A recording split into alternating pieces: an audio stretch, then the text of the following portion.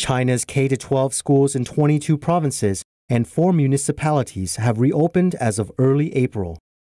Parents are very worried that the crowded classrooms and dorms are the most vulnerable places for epidemic control. During lunchtime, older students stand in rows to keep a distance from one another. The younger students take turns to eat inside the classroom. When one row is eating, the adjacent row waits with masks on for their turn. On April 13th, ambulance staff wearing protective suits were seen taking away 4 students from the No. 2 High School of Pingdingshan, Henan Province.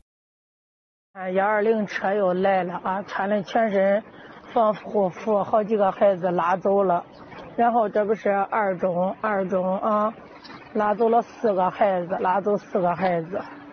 哎呀，看着可吓人。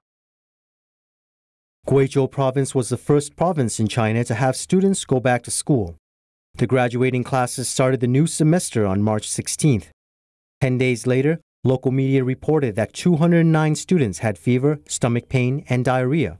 Although Chinese authorities claimed that it was due to unsanitary drinking water, many suspect that these students have been infected with the CCP virus.